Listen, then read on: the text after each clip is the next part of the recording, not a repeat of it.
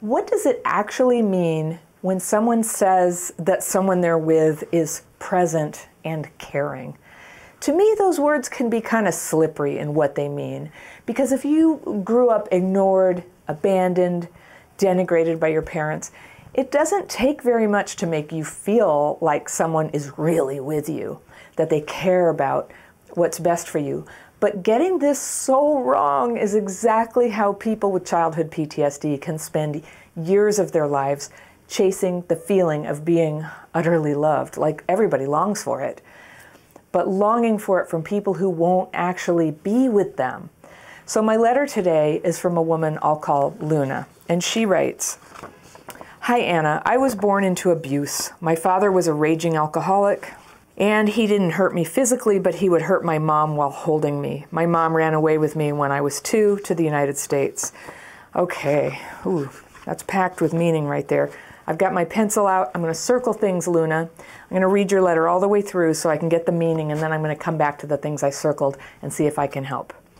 All right, Luna writes, "Anytime I did anything she didn't like, even though sometimes it was just basic child behavior of acting up because I was too scared of her to actually be a bad kid, she would call me my father's daughter, which really hurt. She was emotionally abusive all my life, though in recent years has finally sought therapy, acknowledged that she damaged me, and is trying to be better, which I'm grateful for, but it doesn't help that I've had every single type of abuse a human could go through.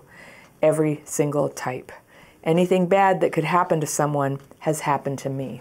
But the damage is done, and every time I think I've healed, I enter into another relationship that models the one I had with both parents.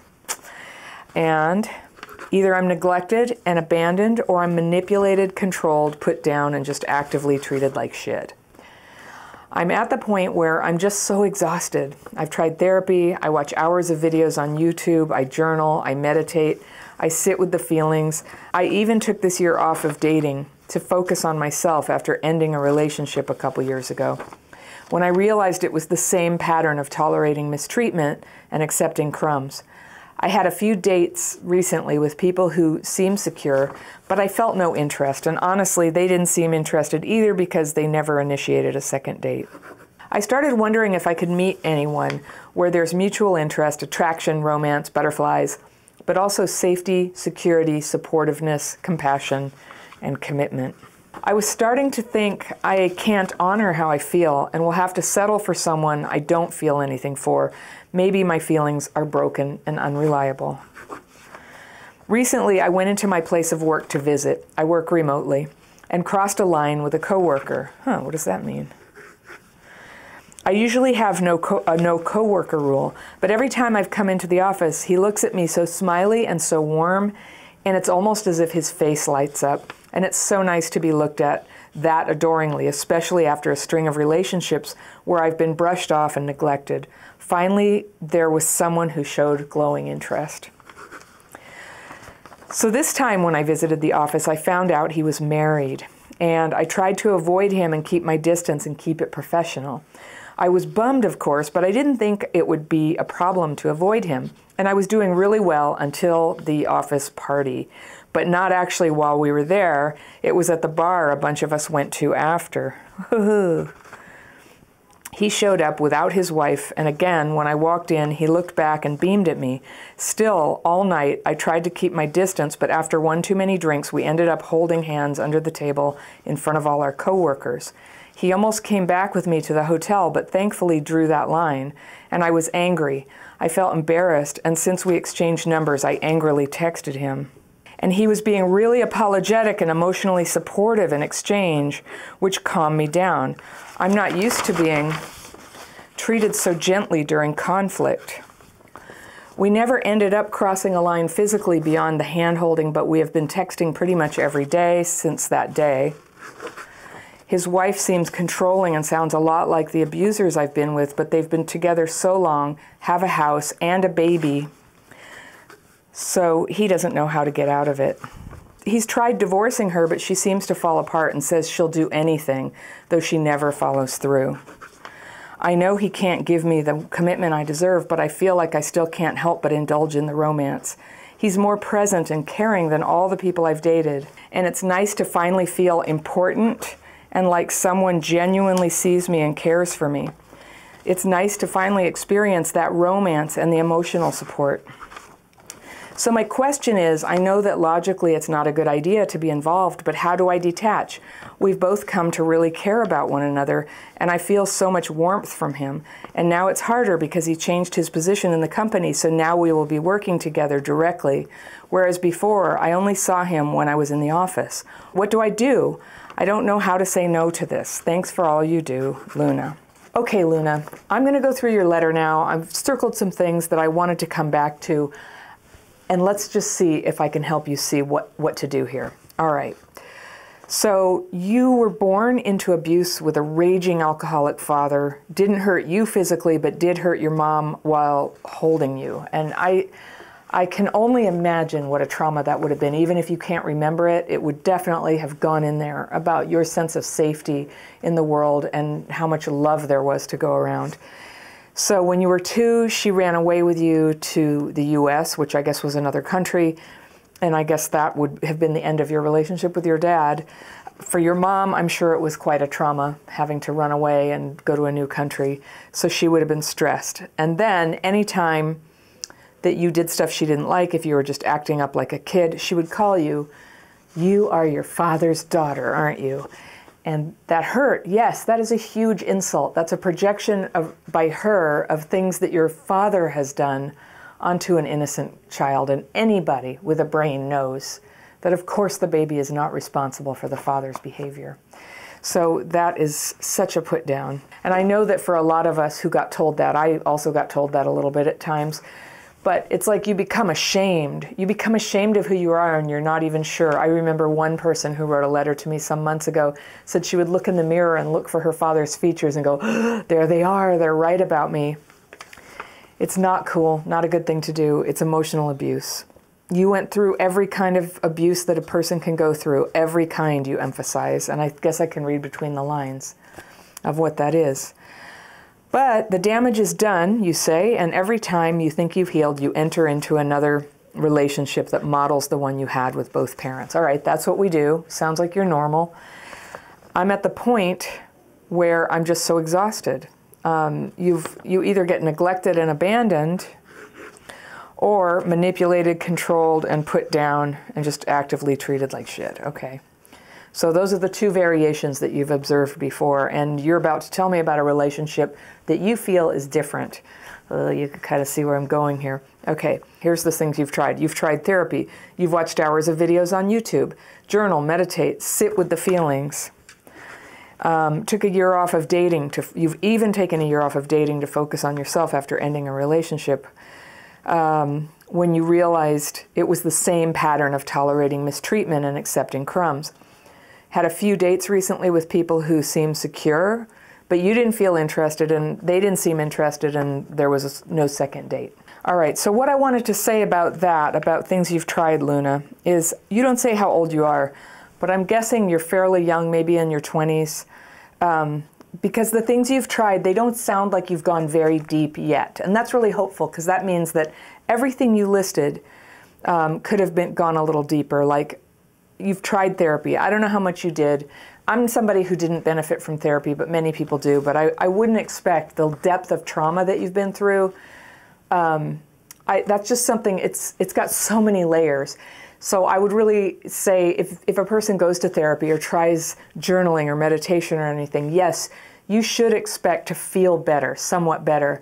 But then, changing the patterns and really kind of healing the deep-rooted stuff, especially when it happened before you can remember, that stuff, it's a process of healing that. So what I'm saying is it's totally okay that you're not all the way healed yet. The pattern is going to keep showing up until the wound is healed. And people say that as if like, oh, you bad person, you needed to go in there and heal the wound. Why haven't you yet? It's because it's mysterious, it's elusive. Many of us actually do get that healing, but it takes a lot of persistence sometimes. It takes practice. One part of your life will get a lot better, and then you'll go, oh, this other part of my life, I'm still struggling. That's the journey. Don't despair, because no matter what you're going through with healing and still suffering, all of it is leading to this sort of deepening and strengthening of you as a person. The whole process is good. Now that you're on the other side, you're out of the bad relationship. You are on the other side now, and everything here can be better. Everything can be better. So don't despair that things you've tried haven't worked. And sometimes it's the specific kind of therapy or technique that you use. I know it was for me. Like, you know, I tried everything. I thought nothing worked. Then I learned the techniques that I teach that are called the daily practice, and boom, you know, within like 2 weeks, I had a huge transformation. I had a transformation that changed my ability to stay regulated and sort of gave me the capacity to feel happy to be alive, which was huge, but it didn't immediately solve my problems with relationships. That took practice. And, you know, what you get here on my channel is, you know, decades of experience learning the hard way how not to do things and what does work. And I distill it down into videos and courses and coaching programs, hoping that someone like you can kind of cut through the clutter and through the like rabbit holes that I went down that didn't work and go right to what does work. And what does work always includes an element of like facing what is really happening, just facing what's really happening. You're doing a very good job of noticing, okay, the pattern is repeating. Step one, right? Why is it repeating? How does that pattern get back into your life? And that is usually getting in the portal for that bad thing to get back in and sort of twist your thinking and get you stuck in another bad situation. It comes when you're feeling magical thinking, when you're going into a fog of denial. I'm listing a number of things that, you know, people with CPTSD do. Or we've had it so bad before that like the littlest bit of niceness seems like a step up, and that might be the category that I put you in. Okay.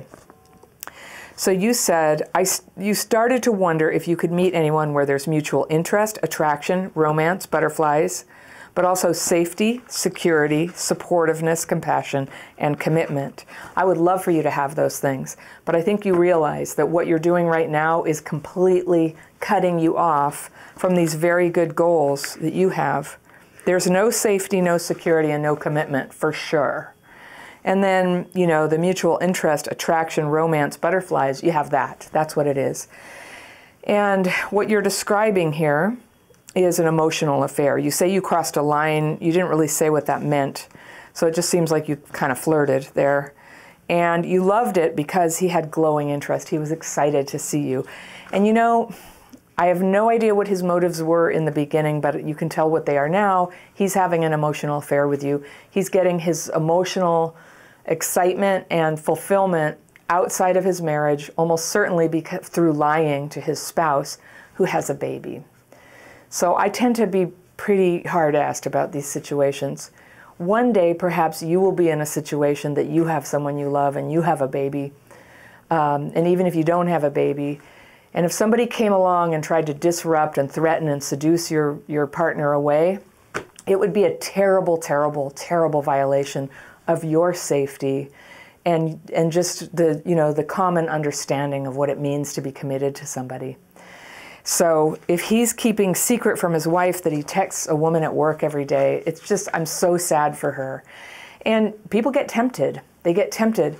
And if he were writing to me, oh, I would just lay into him. I'd be like, you have to stop. Like, what are you doing? He's self-sabotaging on the highest level. So it's not your fault that he does that, but it is your responsibility that you're participating in. You are participating in harming someone else's life. And families are fragile things. And I really, really encourage you, if you ever want to have a family or a safe and supportive and committed relationship, then allow other people to have theirs. Respect that.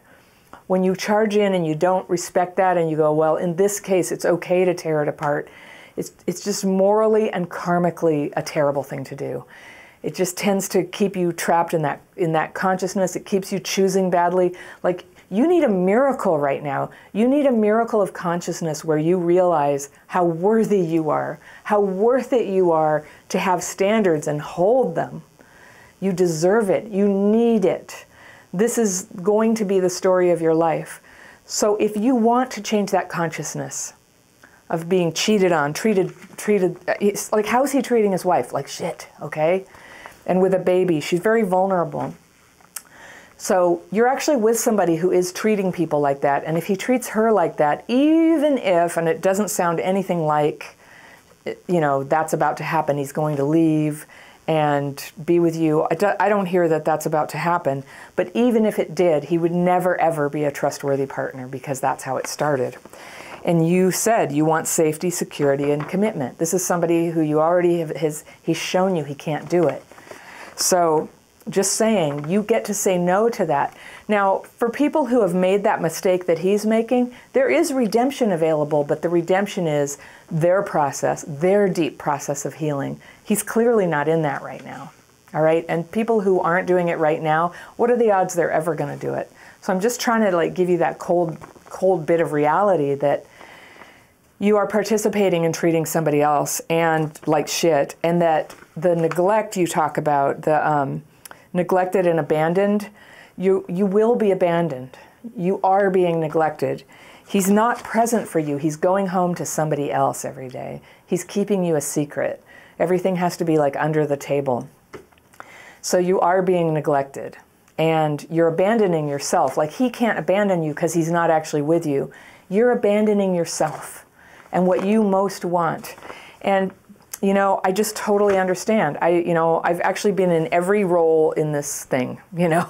I've been in every role in this drama, all of them. And I know what it's like to be each person, and it's a terrible place to be for everybody concerned, and it's doomed. I'm just calling it, all right? When you were angry and texting at him, there's your true self.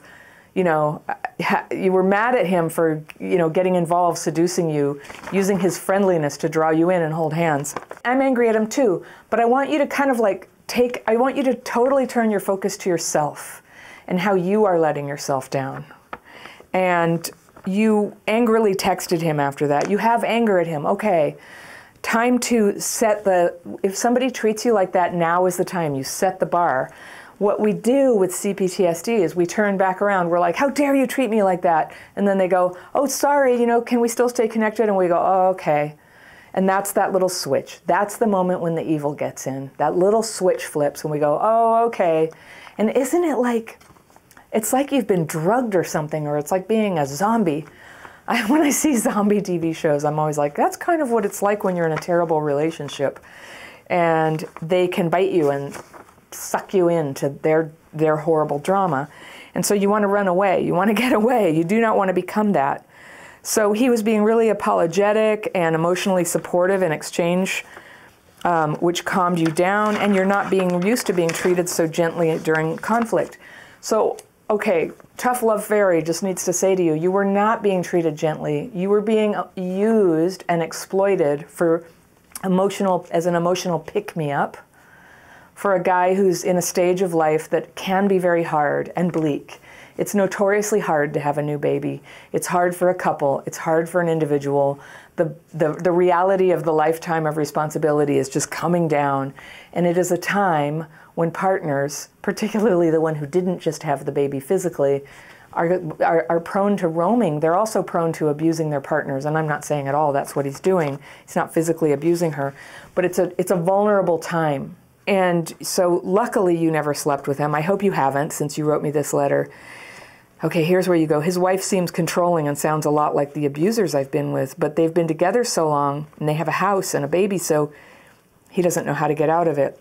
Okay, this is where you're kidding yourself. Do not criticize his wife, all right? You don't know her. It's none of your business. He's going to say whatever he needs to say to justify his behavior. It's not your, like, stand with your sisters right now. Don't criticize her. In fact, a woman with a new baby has to be controlling and has to be like, I need you to get home. I need you to bring food home. I need you to give me some time off so I can get some sleep. So this, he doesn't know how to get out of it. Honestly, everyone knows how to get out of a relationship. He does know how to get out of it, but instead of getting out of it, he's trying to just take a little vacation with you.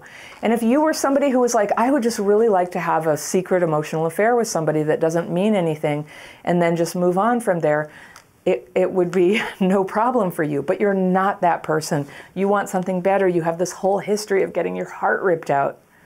And it's coming. It's coming for you again.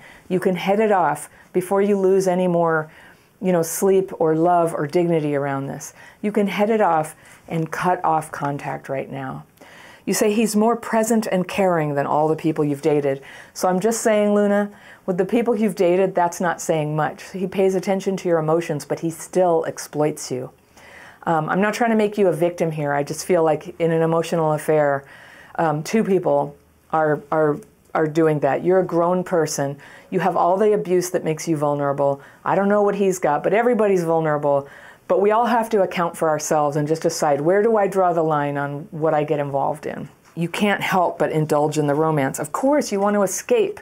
It's so lonely not having a partner when you want one more than anything. It's really hard to get through.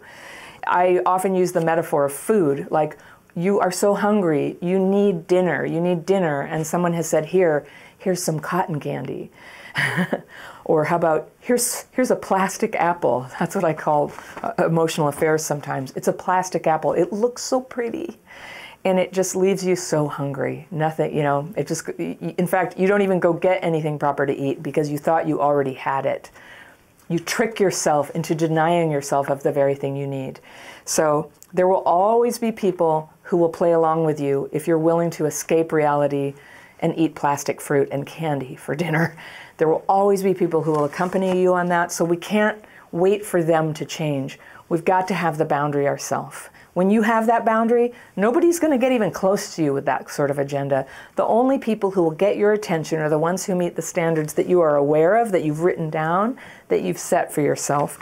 And from there, you can start to have the hope of a relationship proceeding toward commitment, presence, truly caring, love, compassion. You know it's logically not a good idea to be involved, but how do I detach? So people often say this, like, how do I do it? And I know you know on some level, but I'm just going to go through it. You stop meeting with him face to face. The work thing is a problem, but first of all, you must cut off any sort of personal contact. You will never text him again, okay? And so whatever is the most private way to say in 1 or 2 sentences, no more, no emotions, no, I'm sorry, no, it grieves me to do this, just plain old, I realize that this is a really unhealthy thing to do and I need to end our relationship. Please don't text me anymore. Then what you do is you set yourself up to cope with the withdrawal that you're going to go through. Because basically an emotional affair is like an addiction. It's a thing that you have to keep chasing to get a hit off of it. And the hit never does the trick. It never fulfills anything. And so you're going to go through a withdrawal. It's going to first bring up a lot of grief from the past, from the present, a lot of anxiety about the future. That is why, grief, anxiety, anger that this is happening again. It's not fair. You got treated in this bad way as a kid and it primed you to have this kind of relationship and to not see it coming and to have trouble getting out. But now you can just act as if you've always been the person who knows how to get out. So you cut off all contact and you then deal with you set yourself up. And how you set yourself up to deal with the withdrawal is you're going to need people and love. You're going to need friends. If you don't have friends and family who can support you right now, and that's often the case with people with CPTSD who are right now in a sort of, emotional affair, a limerent relationship, then 12-step fellowships are great. You could go back to therapy too. Can you afford it? It's time to, for real, in a sustained way, in a way where you have contact with supportive people every day. Could you do it every day? You could have therapy once a week and go to meetings 3 days a week and make a friend in a meeting who you take a walk with on Sundays, that type of thing. Put your very highest priority is to heal this wound. And there's no better time to heal that attachment wound than when you've just had your heart broken. And in the times that I've had my heart broken, when I was going through those times, I thought it was the worst time in my life. When I look back on those periods, it was the best time of my life. There was so much growth, so much awakening. But I often had to, really not get what I wanted and feel pain in order to wake up to reality, to go, wow, I have a pattern. I want to change the pattern. And I wish I was somebody who would just do the right thing and figure it out immediately, but I never have been.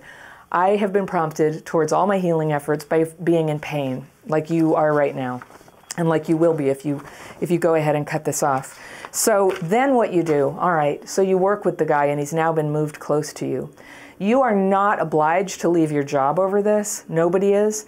But because you know that you want to heal, and that being around him is always going to be a temptation. It's always going to be like pulling off the Band-Aid. I strongly encourage you to take care of yourself by finding somewhere else to work and making it so that you never ever bump into him. He's poison to you. And it's this weird thing, you know, I've met people who had lost their eyesight from drinking bathtub gin, you know, that they had to make themselves. And you know what? They want to drink it again. They want to drink it again, and there's brain damage in it. Actually, a lot of people in my family, you know, have lost their lives over drugs. That's what addictions do, is that it just seems like you got to have it. But if you really, really, really want to save yourself from the path that this will take you down, and the path that this kind of pattern will take you down if you don't really commit to changing, just like making a change and committing to supporting yourself to make that change, the path keeps going. And it doesn't tend to naturally get better. I know of people who are there, like one day they met somebody really great and they were okay, but I can think of one or two. I can think of hundreds of people who I've met and worked with where the opposite was true, where, you know, it happened once, it happened twice, it happened 3 times. Soon they had a hard time changing the pattern at all. Their self-esteem got so eroded, their financial situation was so damaged from, you know, being so dysregulated and upset from not, you know, there is certainly a financial benefit to having a partner. Not everybody has one or needs to have one to be stable and safe, but you need to be stable and safe. And I don't want you to take that energy that you are craving to use in a partnership and keep throwing it away on impossible cotton candy, plastic apple men. All right? So if anyone is relating to this topic and you want to hear more, I have a video about the toxic love of unavailable partners. I have that video for you right here, and I will see you very soon.